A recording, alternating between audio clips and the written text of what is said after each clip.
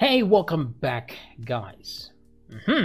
So what we want to do now is to be able to search for items. So we have a little search bar here.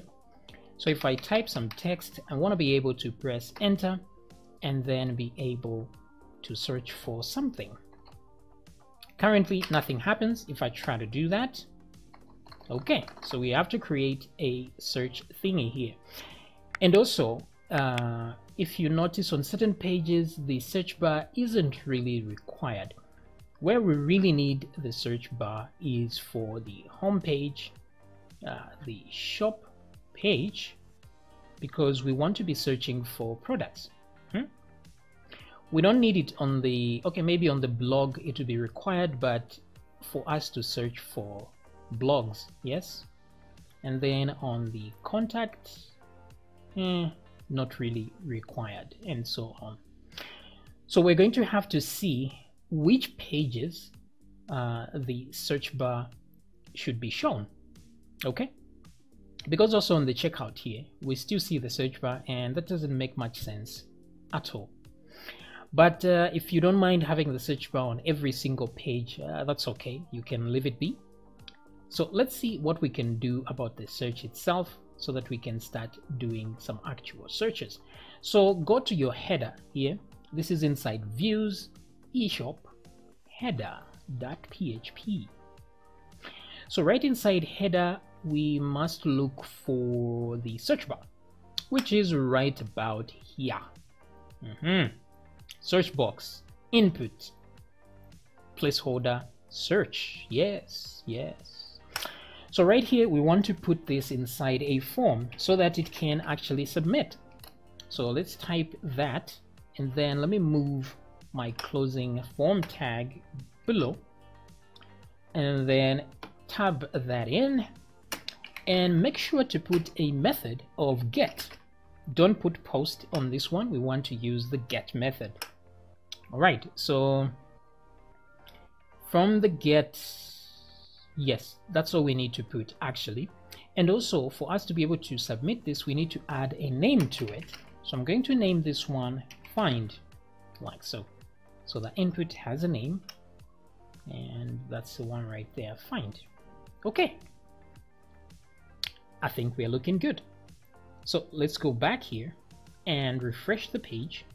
Let me make sure I'm on the shop page here, and then let me type something to find. So maybe I want to find a burger. There we go, burger, enter. Okay, so it looks like nothing has happened, but something did happen. If you look at the URL now, it has changed. There's a question mark, and then there's find is equal to burger. And that's because we told it to use the get method, which deals with the URL. So all we need to do now is to be able to capture this thing we are searching for in there. So let's go to, okay, so where are we going? We go to the controller because we want to be able to capture that information. So what controller do we go to? Here we are on the shop page, so of course we're going to go to shop.php inside controllers. Okay, and since we don't have any parameters on the other side, it's going to come to the index page right here. Yes. So at this point, I want us to let's see what we have here.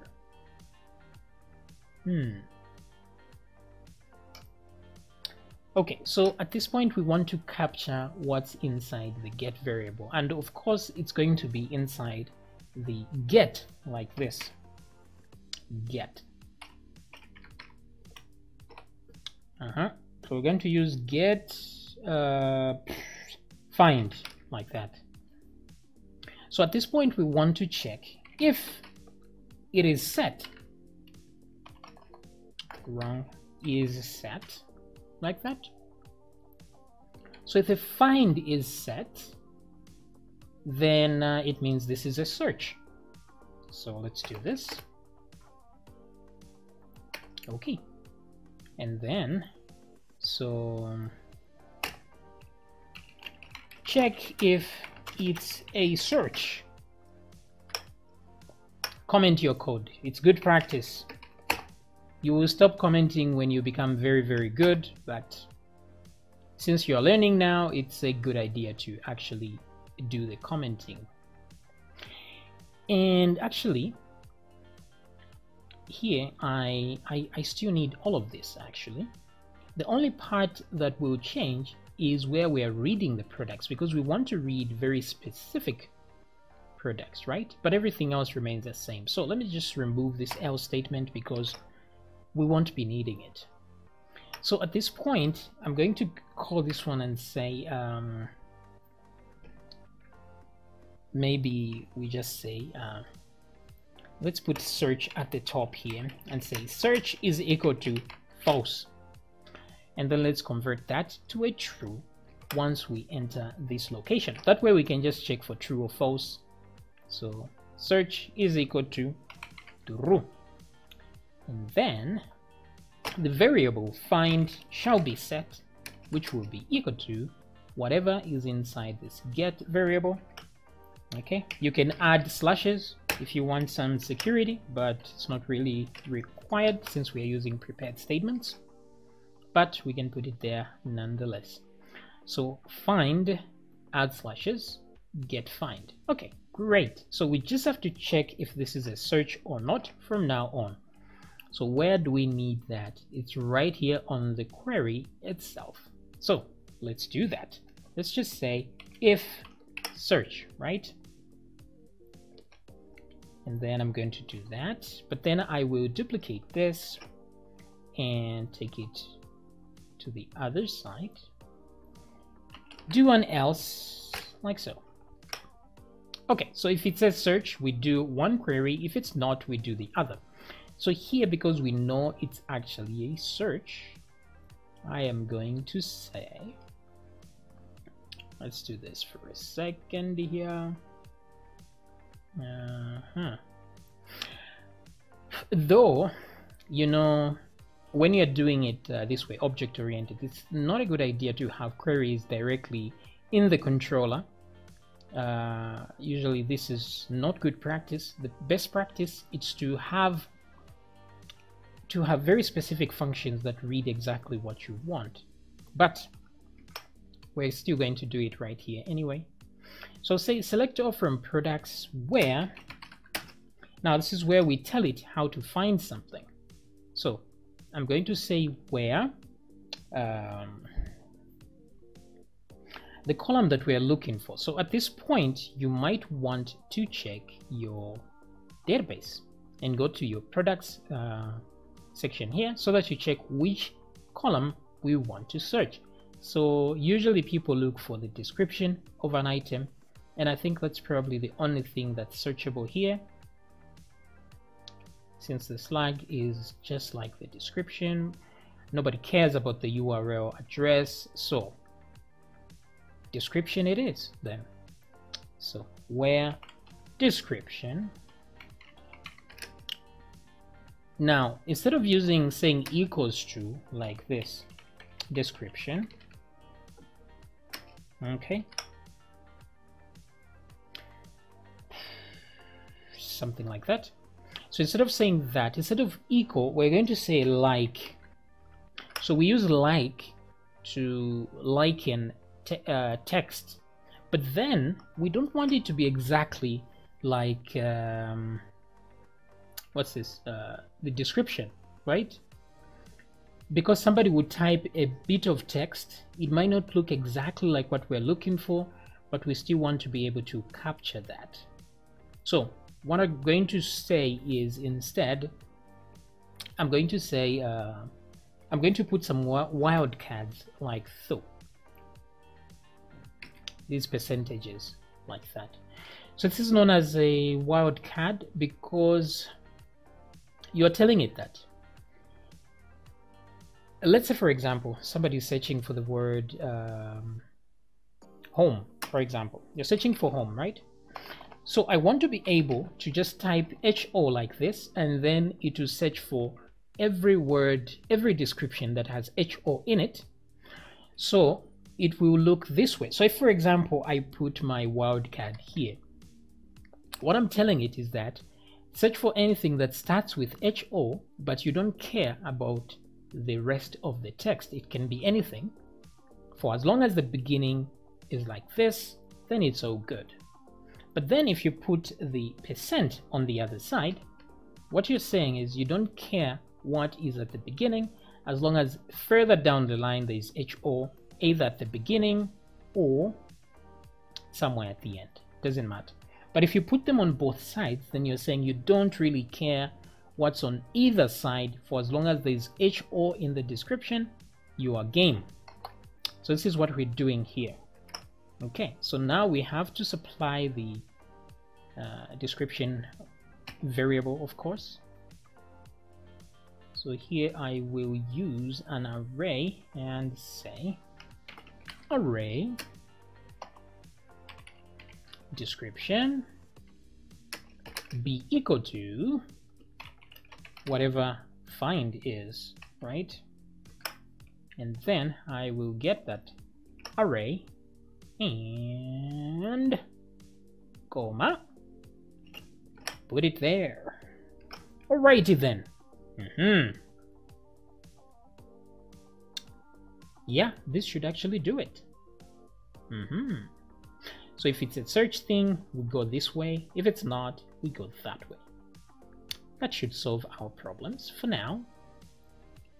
So let's give it a try. So I'm going to refresh this, and because there's already something we sent in there, find is equal to burger, so it's searching for burger. But now you have an error in your syntax. That's what it's telling me. All right, so I guess what I should have done, instead of putting the percentages here, I should put the percentages as part of the variable. I've actually never done it this way before, so I've never used those wildcards using prepared statements. So let's try and put them here instead. Let's see what happens. Yeah, so I'm going to concatenate those to the find in the beginning and in the end. So let's see what it says then. Let's refresh.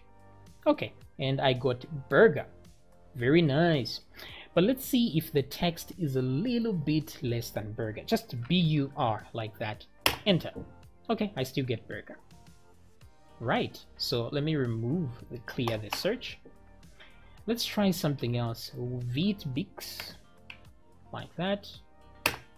Okay, I get it. So you see now the search is working, and that's how you use the search. It's that easy. Okay, so now the thing is, the search box is all over the place, even on our checkout, even on the account, everywhere it's there. So it will also be important to know on what page are we, so that we can know exactly. Actually, it doesn't really matter, because each page has a different controller, so depending on what's happening there, that's what we're going to search for. So it's not really a big deal to know on what page we are on. The controller will know. So here what we need to do though is to make this disappear and only appear on the pages that we want. So for now it's the home page and the shop page and probably the blog. That sounds okay. So I think these ones, home, shop, and blog. Even though we don't have a controller for blog yet. So let's see how we can go about doing that exactly. So what I want is to be able to add a few, what's the word? To add, okay, let's go back here for a second.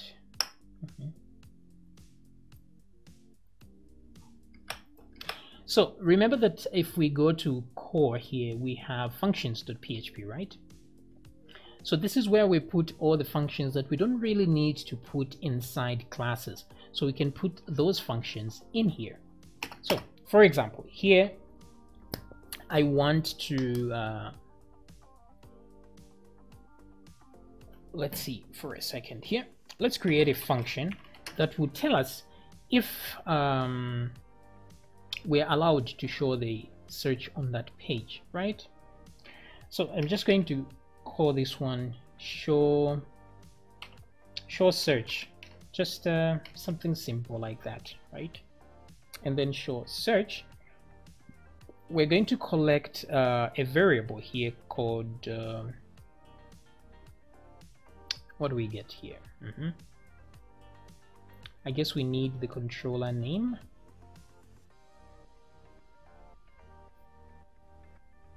Okay, maybe we can simplify things even a little bit more than this.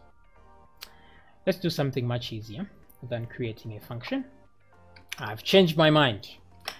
Let's go to the header itself right here.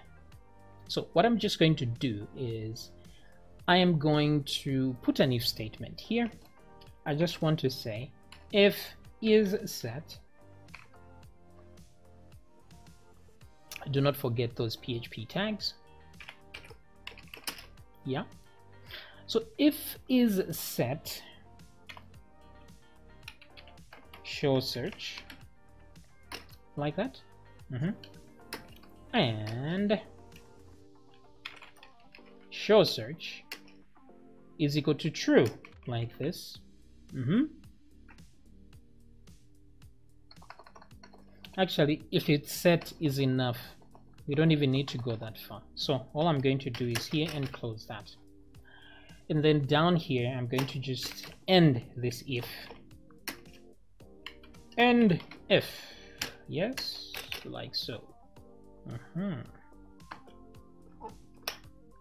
Very nice. So if it is set, then show it. Now if I go and refresh, you see that I don't see the search bar on all of these pages, which is very nice. So let's go back home or shop, either way. And then on these now, on the home, shop, and blog, what I would do is just create a variable. That's all. So I will go to my shop, and right here before I go to here, I'm just going to say data show search.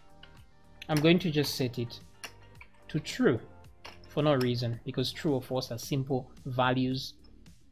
I'll remove the $sign there, and that should do it. So on the shop, I expect to see the search. There we go, but not on the home page. Okay, that is good. So I just need to do exactly this on the home page. So let's go to controller home right there, down there, show search, true, refresh. There we go. So when we do create a blog controller, we're going to add that as well. But for now, this is good. Now we can search for items. Let's try that on the home page. Unfortunately, it will not work here, I think. Yeah, like I said, it didn't work there, and that's because we don't have the search thingy here. So I'm just going to do this, copy that onto the home page as well, because it's a similar idea. Exactly what's here is exactly what will be on the other one. So copy that. Let's go to the home page, and let's replace that with that. And now if I do refresh the home page, I do get a searched item. Okay, very nice. We are doing well. All right, so let's see each other in the next video, where we do some more stuff here to improve the navigation. All right, see you then.